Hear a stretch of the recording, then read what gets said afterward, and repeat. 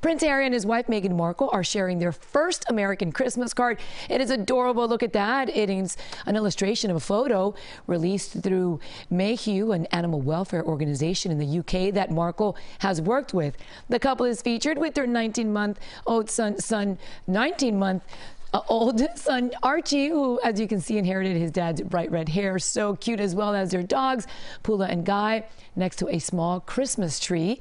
It has a traditional greeting of wishing you a Merry Christmas and Happy New Year. The original photo of the family was taken at their home earlier this month by Markle's mom. They plan to spend Christmas in California rather than travel to the UK because of the pandemic. Adorable.